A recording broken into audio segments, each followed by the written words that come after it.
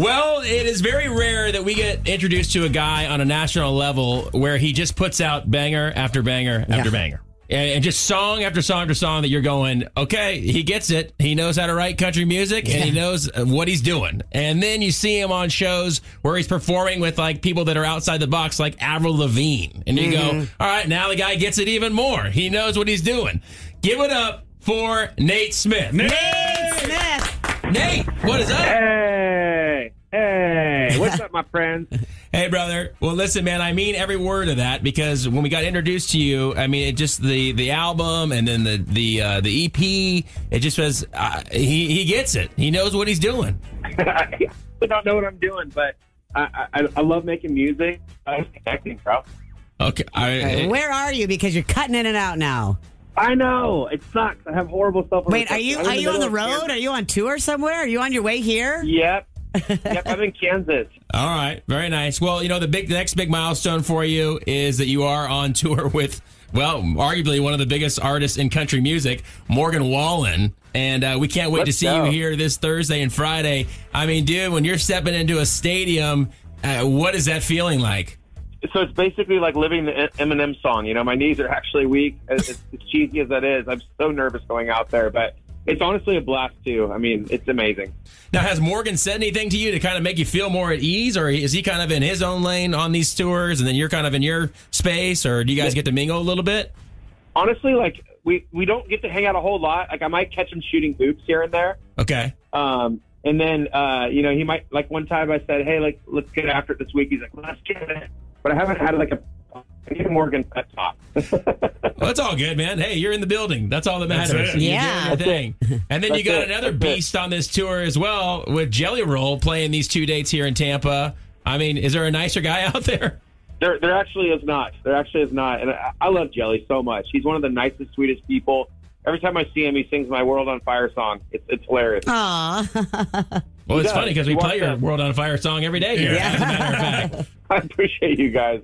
I just saw that it looks like it's right now it's on track to be the number one song of the year for most played, which is crazy to me. I believe it. Let's go. I love it, though. That's awesome. Well deserved. Holy crap, y'all. Thank you. So is there anything that you've done to prepare yourself for, you know, this big tour with Morgan? I mean, this is massive that you're on this. I mean, tons. I mean, we've had a lot of rehearsals and figuring out the right songs to play out there. It's been a big thing, and just, you know, I mean, it's a whole nother level, a whole nother league. Yeah. And we're learning every single day that we're out there, and it's just such a blast, man. I'm glad I didn't get a record deal and go right on a tour like this.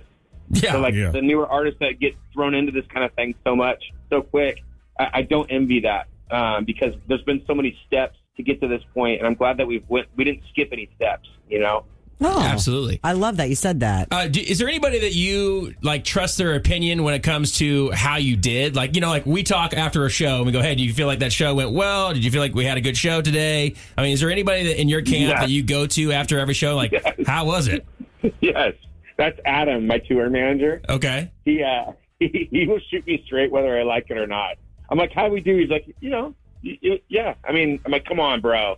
Come on. And he just kind of, you know, I'm like, okay, it sucked. He's like, no, I didn't say it sucked. It's just, you know, I mean, like, it's just, you've had other times, you know, that were, you know, maybe better or whatever. I'm like, damn it.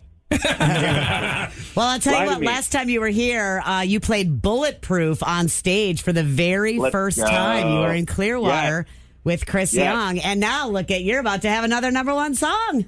It's climbing up there. I think it's 5 right now or something crazy, which is just insane. Oh, you'll get it. You know you will. Hey, you know, I you know, what do they say? Don't count the eggs before they hatch kind of thing. But I appreciate you guys playing the heck out of it. I love singing it live every night. You know, speaking of Bulletproof, how did that collaboration with Avril come about? Oh, man, it's so weird. I sort of dreamed it. Okay. And then I talked to my management team, and they happened to have a relationship with her and her camp, reached out, and then she texted me. I was in an airport, and she's like, what's up, it's Avril? And I was like, I feel like I'm going to faint. Oh, wow. And it was crazy. And then we just texted, and she's just very down to earth and very normal. And then we just talked about the song, if she wanted to do it. And it just kind of happened very organically and naturally. And then we got in trouble, you know, drinking and being crazy in L.A. and getting chased by paparazzi, you know? I mean, it just As you should. That's great. Well, the Bulletproof is from the Through the Smoke EP that just came out. And when I got to the last track, I saw Heart Shaped Box, which is the Nirvana song. So, and dude, you rock that song. It is so good. It's, so hard to cover a Nirvana song in your way, and you do it excellent. Is that one that you were like, man, I want to record this song? How'd that come to be? Literally, that's how it happened. We were there's another version of World on Fire called the Bonfire version. While we were recording that, my guitar player started playing the riff for Heart Shaped Box. I was like, this sounded so good. I was like, dude, we should record that one. What are we doing? I love this song so much. That's how it happened. He was literally just playing the riff. Dude, that takes some... we decided to do it right then and there. It takes some guts, man. Yeah. To be like, I'll do a Nirvana song. I mean, that was brave. And then Nirvana. To release it like that. And then live, we've been doing a different 90s song that you guys will see. Chasing Down in Cars? Florida. No, not Chasing Cars. Oh, the teaser! We got a teaser! We got a teaser! You won't guess it. All right, I can't wait. I love it. Talking to Nate Smith right now, going to be here Thursday and Friday with Morgan Wallen. Hey, dude, we are so excited for you. You're a guy that we root for, and we are pumped to see you live at Raymond James Stadium here Thursday and Friday.